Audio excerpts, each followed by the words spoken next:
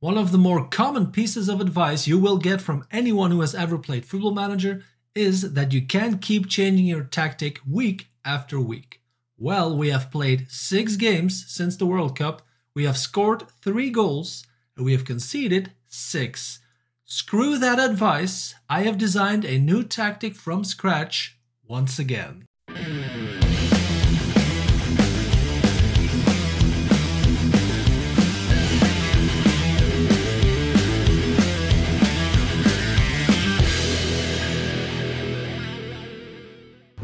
What's up guys, it's Jochen aka Leyodemus here with part 22 of Stuttgart über alles. In this FM21 series, I try and transform VfB Stuttgart in Germany from a newly promoted Bundesliga club into a European giant.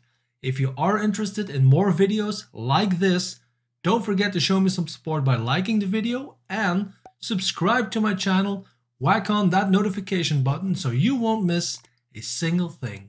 Well, since the last time you were here, which was of course A, the Başakşehir game which we have won, and B, the World Cup, we have done quite miserable if you ask me. We have played 3 friendlies, although at that point some of our players were still at the World Cup. So I'm not saying we played our strongest squad, but nonetheless, we have lost all 3 of them. We scored 0 goals. And it was just awful to see. I did twiddle around with some tactics in those friendlies. But still, man, I mean, Atletico Madrid, okay. It is a big team, a tough opponent. But the other 2, we should be capable of beating them. Now, let's leave the friendlies for what they are. Then we had 3 league games coming up. First of which was at home against Wolfsburg. We drew 1-1. Which is not a bad result because Wolfsburg are a good team. Then we went to Werder Bremen, we also drew 0-0. It was a miserable game without any highlights. I mean, sometimes you just have a game like that. Well, that was one. And then we kind of redeemed ourselves because we had the very hard away game at Bayer Leverkusen. And we have beaten them 2-1. Let's have a look at these match stats. And as you can see, spoiler about the tactic, by the way, but as you can see, Bayer Leverkusen was in fact the better team. They had more possession with 63%. Yeah, so I think we kind of got lucky, if you will, because Aguilar scored in the 94th minute in extra time to give us the 3 points. But I'm not complaining, but I'm just trying to tell you that it wasn't the prettiest game at all. Now today we will play Hamburg in the Cup. Remember, if we win this game, we are taking the board requirement because they want us to reach the quarterfinal, which is the round after the 3rd round. So hopefully we can make something happen away at Hamburg. If we have a look at the league table, we are doing pretty okay. We have 31 points out of 18 games. We have a game in hand on Hoffenheim and Frankfurt.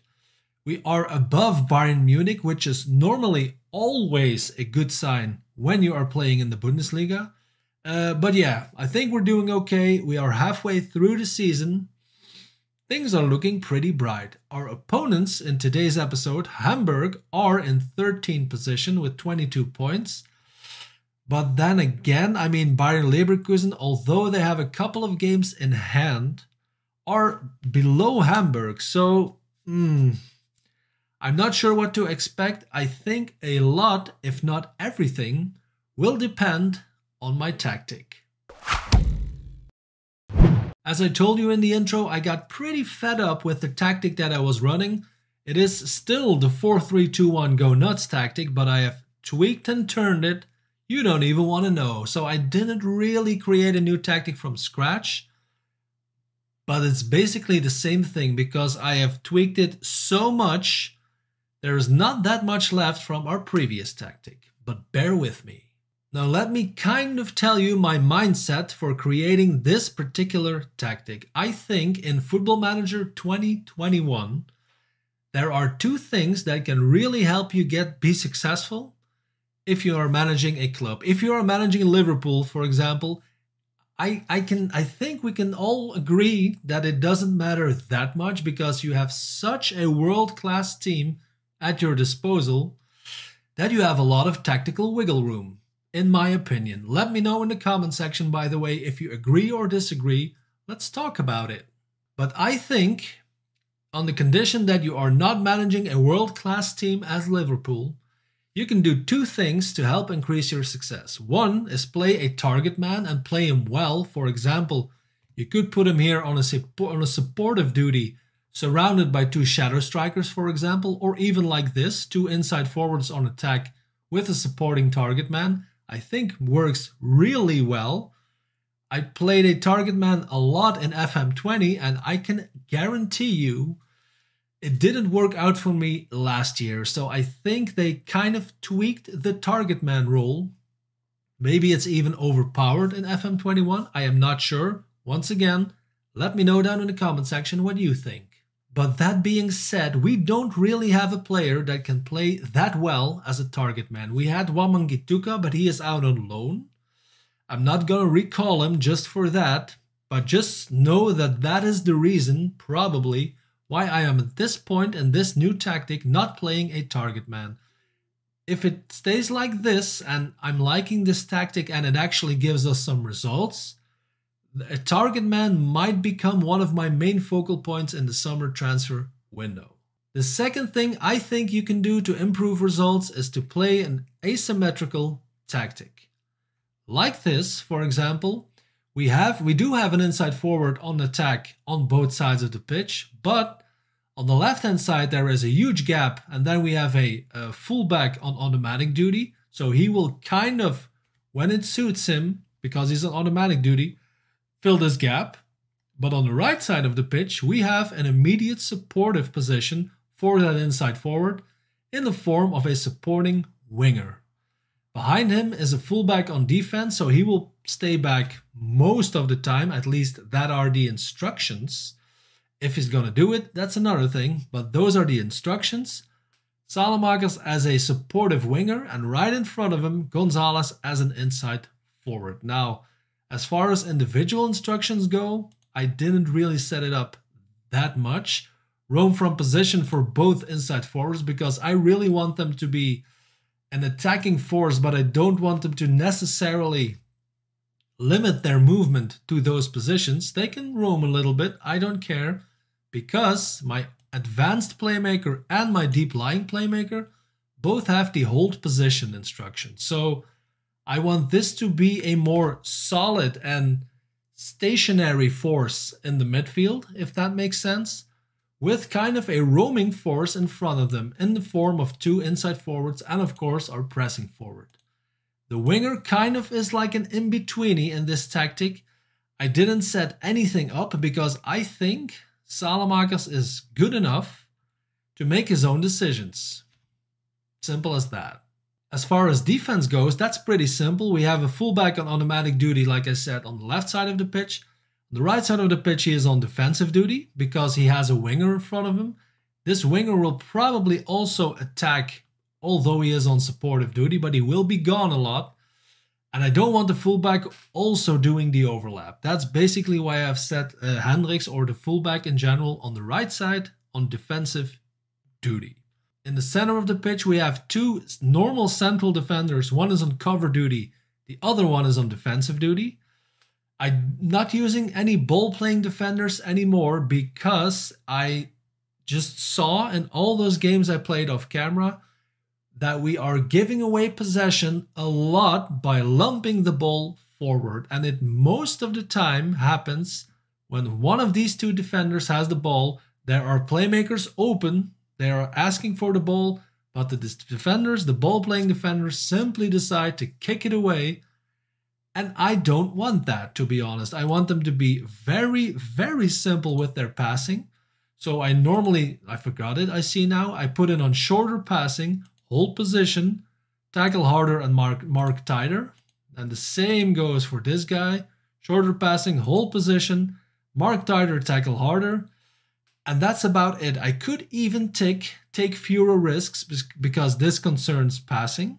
You know what? I'm just gonna do it. Bam. So basically what I want is, if my defenders have the ball, especially in the center of the field, I want them to do a simple short pass to one of two. They can choose now. They have two playmakers in front of them.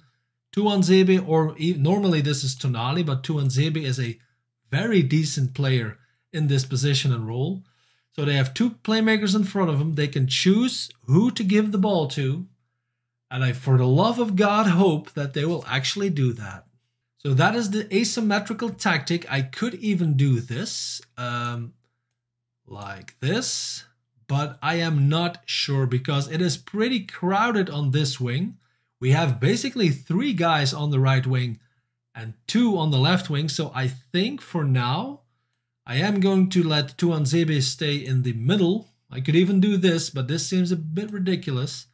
I'm going to set him in the middle because I really don't want him to neglect his left side, because I think this is where we will be most vulnerable.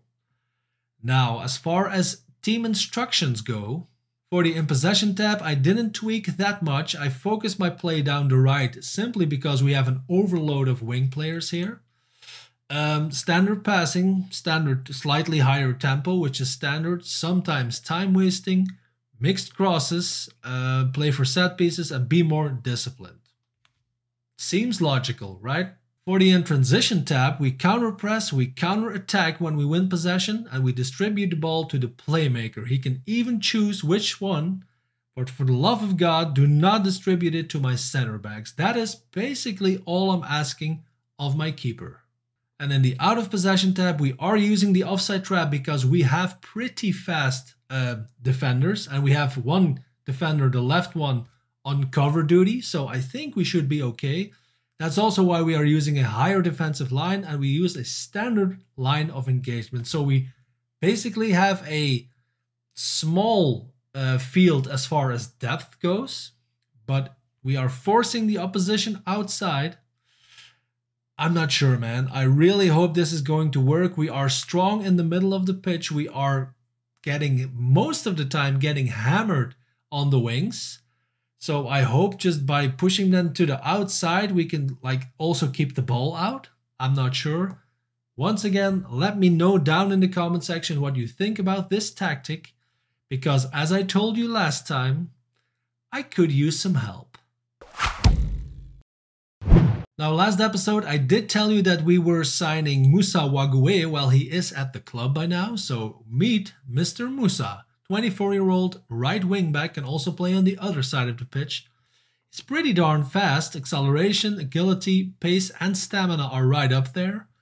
He's very talented. He is not the youngest, but he certainly has some room to grow. So I think I signed him as a squad player for 2 million, which is insanity for this guy.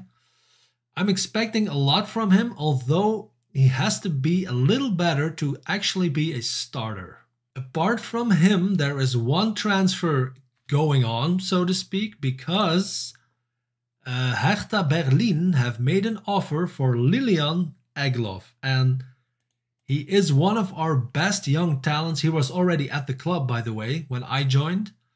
He is one of the best talents, and he can play on both sides of the pitch as an inside forward, basically. So I could really use him.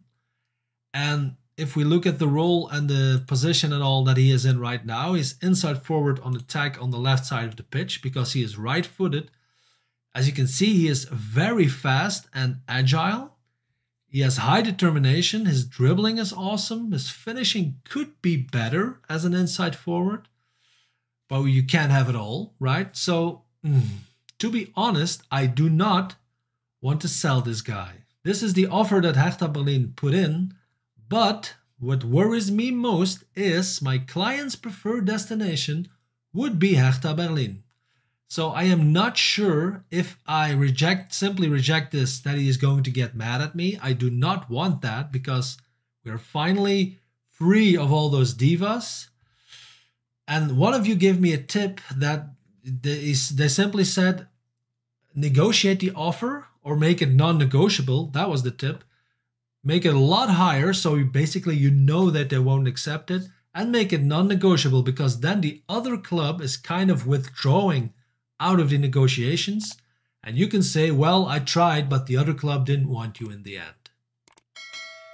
I could try that. So let's see. Let's put this. What is he valued at? 3.4 million. Potential value in excess of 9 million. Well, let's put this to 10 million for starters. Installments to 7.5 million. And I want this out of here. And I want the percentage of the whole next sale of 50%. 17.5 million. To be fair, if I get that for Lilian Egloff, I am very tempted to let him go. So let's say non-negotiable. And let's say negotiate offer. Boom. Alrighty, let's see what we can do against HAMBURG SV in the cup. Tactical meeting, please. Wow. A lot of advice, positive to defensive. I don't want that. I want to play positive football and I want to be in control of the game. Sorry, Mr. Assistant Manager. Let's see. For changes, we'll have a look at that in a minute. Focus play down the right. I believe removing this instruction would help us exploit our strength on the left side of the pitch. Okay, let's try that, I guess. Drop deeper, suiting the defensive approach we should be looking to use in this match. You know what, for once, let's just follow the guy and go to our team selection. Now we do have some injuries and Anton is out on international duty. Salvio is still injured for a couple more days and Kovalenko and Eustaquio are crawling back out of injury. Apart from them, I think we can pretty much put out our strongest squad. I am going to play Pazzella, who is our captain, so I better play him, right? But I am going to play him instead of Amadosic because Amadosic is on a high injury risk. But I basically now see that half my team is. So what's the actual point? Yeah, I am going to do it like this though. So Ruben Blanco in goal, Sosa, Popov, Pazzella and Hendricks as our back four, Tuanzebe as our deep lying playmaker, Tonali in front of him as our advanced playmaker, Egloff as an inside forward on the left, Salamakis and Gonzalez on the right wing, and lone striker, of course, Matias Arezzo. Okay, we have 11 players who are concerned with the tactic because they lack tactical familiarity, which is normal because, like I said, I have been tweaking and turning every single game. I know it's no bueno, but hey, I think apart from that, Popov is concerned the formation could expose. How the hell can this formation expose us at the back? Explain it to me, Dennis, because I don't know. Burak-ins appear to disagree. The team instructions, be more disciplined, don't suit his player trait, use outside of foot. Wow. Deal with it, man. Come on. Go to match. Oh, I really hope we can win this game, guys. I really do. We have Clinton Mola and Darko Churlinov, who are ex-Stuttgart players, by the way. So yeah, they are probably going to want to kick our butts. So we better be prepared. Come on, lads. Show me what you can do to keep our run going. Pump fists. Bam. Do I have everything in place to tackle this game? Just to make sure, let's go to our tactics one last time. I think we do. Should I, though, put Tuanzebe there? You know what? I'm going to do it. I'm going to put him here so that basically all the space is filled. But I mean, really, tell me how this is exposing us at the back. Should I put him to defensive then? Should I? Or to support so that he at least cannot attack? You know what? I'm going to put it to the defensive, which will leave a huge gap here, I think. But we will see where it gets us. Should I then maybe put him to support? You see what I'm doing? I'm already changing the tactic. We haven't played a single minute. Oh, let's keep it like this. Let's go to tunnel interview. Amadosic, who I did not mention this to you. He has signed a new contract, which is awesome. But it has a minimum fee release clause of 60 million, which I can live with if someone offers that for him. So what is Joao Freitas asking me? Are you pleased at presumably being able to strengthen the club's position here because I gave him a higher minimum fee release clause? Well, I work with the guy every day and he couldn't be happier to be here. How pleased are you that Amadozic has signed a new contract? Well, what do you think? Anal is a player of the highest caliber and I think I speak for everyone. He is awesome. Come on, Stuttgart. Let me pause game and get my director view back on, because this is the view I play off camera with because I want to see everything on the pitch. But I think for recording and for you guys, this is the one camera view to use. Play. Churlinov with the free kick. Mola heads it, but not powerful enough to beat Ruben Blanco. Come on. Ooh, Eglov is wide open, but a poor dribble attempt, and that immediately means we lost possession. And that has been our problem since the beginning, man. We cannot play a possession-based tactic, even if I set everything up in those tactical instructions. For some reason, these players cannot do that. I don't know why, I don't know how. But Sosa is stealing the ball now. Come on, Eglov. Redeem yourself. Bam!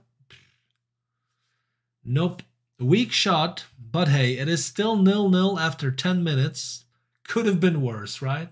Almost 25 minutes in and not that much is happening. Look at the possession. They have 63% possession.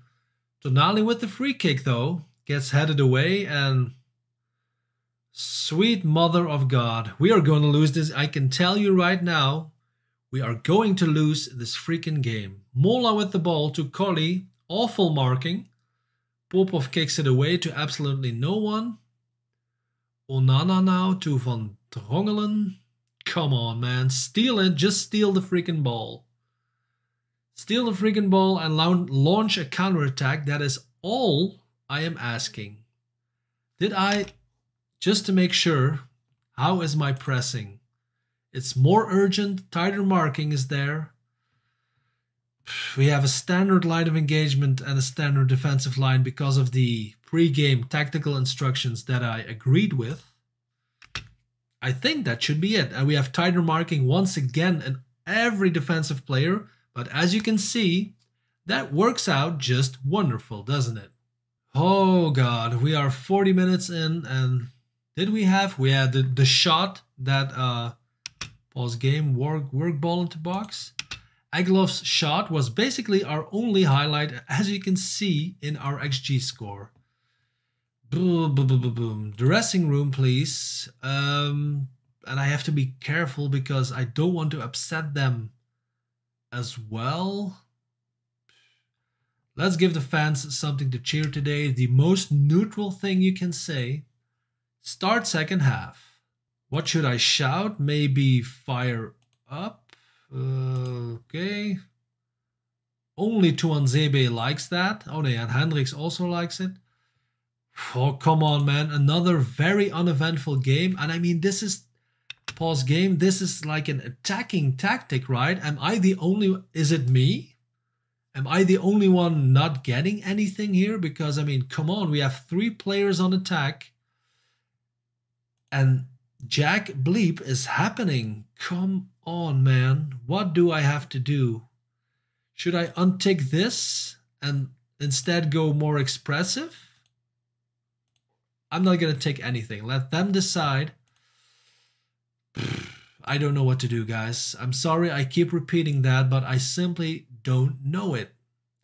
And I'm going to take Tonali off because I don't want him to get injured. Let's get Burak Ins on. And in a couple of minutes, I am going to put on one of those 2 youngsters, Olsen or Makarov. But we will see. Confirm changes. Let's start with this. Play ball. 70-minute mark. You know what? Let's just do our second substitution as well. Salamakers is coming off for Makarov. Let's have a quick look at his profile because he is 17, as I mentioned. Turned 17 in December. Is a right winger. He's right-footed. He is very fast and like in general, his physicals are insane for a 17-year-old. 17 natural fitness, mind you. Work rate of 15, dribbling and first touch are right up there. I am expecting a lot from this guy, and while we are doing it, let's also look at Olsen, because it is a very similar profile, but this guy is left-footed, so he's basically very well suited as the inside forward on the right side of the pitch. But yeah, dribbling is more than okay, technique 15, flair 16, also very fast, like Makarov. One to keep an eye out for, that is for show. Alright, let's keep it at this. Makarov on the right wing. Confirm sub. Come on, man. 15 minutes left.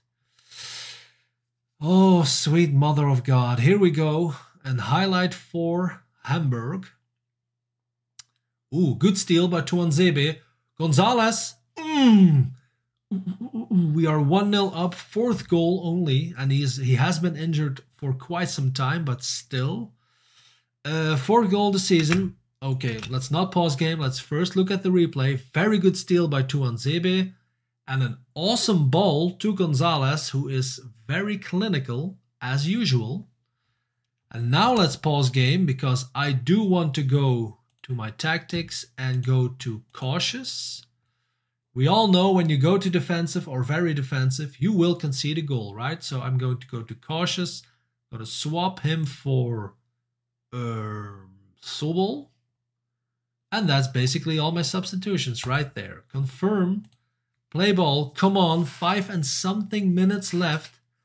Oh God. A throw in for Sobol. For the love of God. To absolutely not even close. Oh. Why? Why? Again, guys, if you have any ideas, let me know in the comment section. Because I am fresh out, to be honest. Look at this. Good steal, though, by Sobol to Eglov. Keep it in possession, guys. Keep the ball in our team. That is all I'm asking. Burak, risky ball again. To Gonzalez, and Makarov should go for the overlap, to be honest, but doesn't. Nope, that's to absolutely no one. A long highlight, I am not liking him. That is awful defending, and for the love of humanity, I am so fed up with this game. I can hardly describe it. Let's go to very attacking, because I am tired of this BS. Look at this defender. Who is that?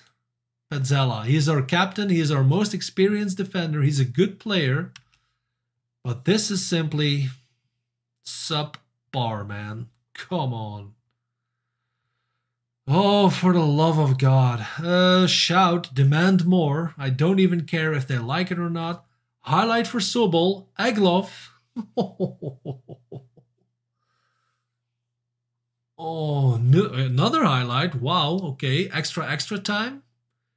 To Burak. Sobol now with the ball on the left side of the pitch. Come on, guys. If we score here, we tick a very important board requirement. Arezzo, is that offside? It's not offside. 13, yes sir. 13 goal of the season. Let's go to very defensive immediately. But can you see what my frustration is? We win this game, probably, or things have to go horribly south. We win this game, but the way that we win this game is like beyond me. We are playing crappy football, and it's not over yet. I think that was it, though. We are playing crappy football. Yes, we've done it. All right. Crappy football, as I said, and I don't know what to do. I don't know how to make it better. Every little thing that I tweak and turn in the tactic gets ignored by the match engine, and I don't know why. Even if I keep a tactic long enough so that they are getting familiar with it, it's still, I don't see anything happen of the things that I put in those like tactical instructions on team level or on player level. It doesn't even care. It doesn't even matter. Arezzo is man of match with 7.5, probably. But I mean, Oh man. Okay, dressing room. Let's just breathe, shall we? A good win, boys. And that is a big fat lie, but I'm gonna do it because I don't want to upset anyone. Outstretched arms, a good win, well done. Everyone's motivated. Oh man, fan reactions. That was like watching men against boys. Why can't we hold on to the ball for more than a couple of passes? Exactly. That's exactly what I'm saying. Really pleased for Arezzo, of course. Happy for him, Arezzo. Great win for Stuttgart. No, I'm not convinced at all. But that does mean, of course, that we get a little bit of money and that we have ticked the board requirement for reaching the quarterfinal. Let's have a look at our schedule, shall we? Because we will probably be back. I'm not going to come back for the quarterfinal. Oh, I know when I'm going to come back. We have a European second knockout round in the Euro Cup in March.